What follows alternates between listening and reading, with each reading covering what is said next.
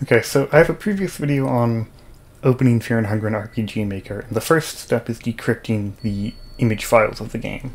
The decryptor I have in the description was taken down. I don't know why. There is a re-upload of it here, but I also came up with an alternate way in case it's necessary.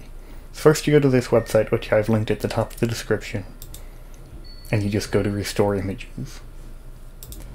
Then you're going to need to go to your Fear and Hunger folder, which will typically be like Steam, Steam Apps, Common, Fear and Hunger 2, Termina, Fear and Hunger, and then from there go into www, and then Images. This is going to be an inconvenient method, but I think it should work. Let's get like the tile sets, that's probably most important. So we effectively just take all of these and drop them in there, and then restore original images. And there's going to be some that it didn't work on because they weren't even the right type, but that's fine, we don't care. Then I guess we just save them all as a zip file. Then you open up that zip file however you want, and you've got all the images. Now you can actually just toss them in there. Any repeat files you probably don't need to replace. So there's two ways of doing this. You could actually delete all of the files, though that may run into issues if you you delete DS store, which didn't get put into this folder, so be careful. It would make it simpler to use though, or you could just take all the files and move them over, and that will work in RPG Maker MV, though if you try editing an image, it won't carry over because it'll be using the RPG MVP file. It's like, it uses RPG MVP files first, and then the JPEGs, I think? PNG, okay. And then the PNGs. So if the RPG MVP files are gone entirely, then you can actually just edit game images whenever you want. So like I said, here I have RPG Maker, and the tile sets are loaded, but a lot of the other images still aren't here. So like if I go, you can see there's no enemies. Normally enemies are at least partially visible. And if I open up any of these files, it's not going to actually display any images because they're still encrypted. So we have to just do this for as many folders as we think we'll need.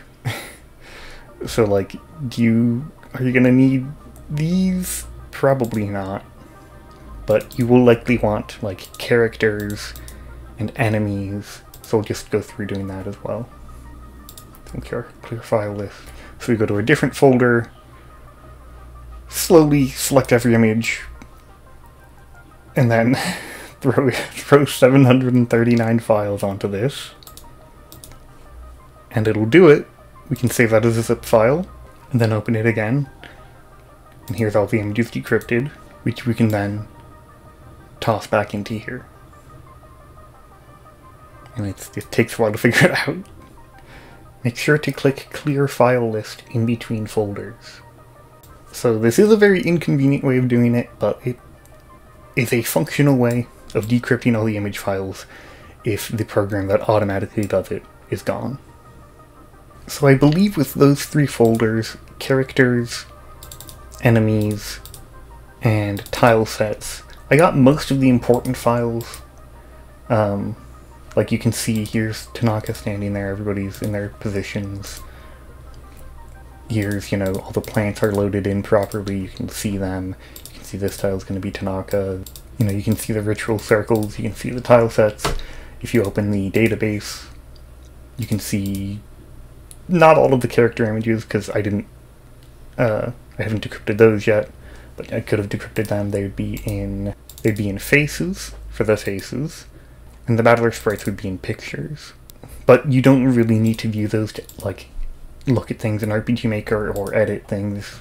Those are just optional, you could do them. I'm just saving time on this. The enemies are all visible here, So this is the battle backgrounds are gone. Those would be in, as you might expect, battle backs. I guess battle backs 2 specifically. So if you really wanted to see those, you'd have to decrypt that too.